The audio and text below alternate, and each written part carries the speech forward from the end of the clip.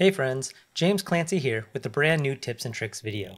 Today, we're going to show a brand new feature that we just added, all about allowing you to edit components directly inside the Figma plugin. Let's jump over to Figma and check it out.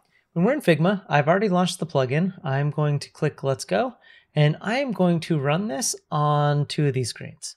And we're going to let that run. All right. It's done. So this new feature is inside code components and properties. If we click review on this, I'm going to go to this listing item, which is this card right here.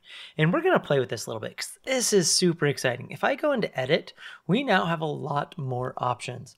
We can go through and we can view the existing properties and what has been set on them. We can just say, okay, min width, we don't want those, right? Let's just delete those. Super awesome. Get rid of those. Best time to show.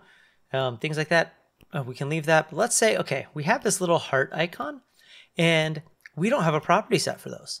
The reason is we use the same exact heart icon for all of them.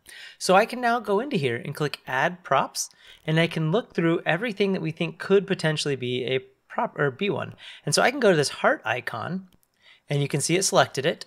And now I can say value prop or like conditional rendering. So in this instance, I wouldn't want it to hide or show. We'd probably switch it to a different image. So I'm going to use a value prop, or I could just do conditional rendering and hide that. But since it's a toggle button, that doesn't make sense. So I'm going to go back and let's, sorry, I went back too far. We're just going to choose that heart icon and we're going to say it's a value property.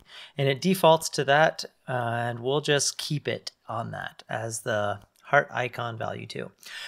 Or I mean at 2x. So now that we've done that, we can change that value based on its state. So if they've already liked it, we can now put a filled heart instead. So it's super exciting that we now have these properties. And as you can see, we now have that property.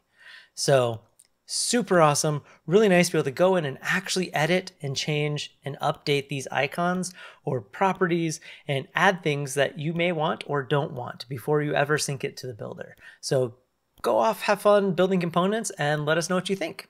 Thanks a lot. Bye.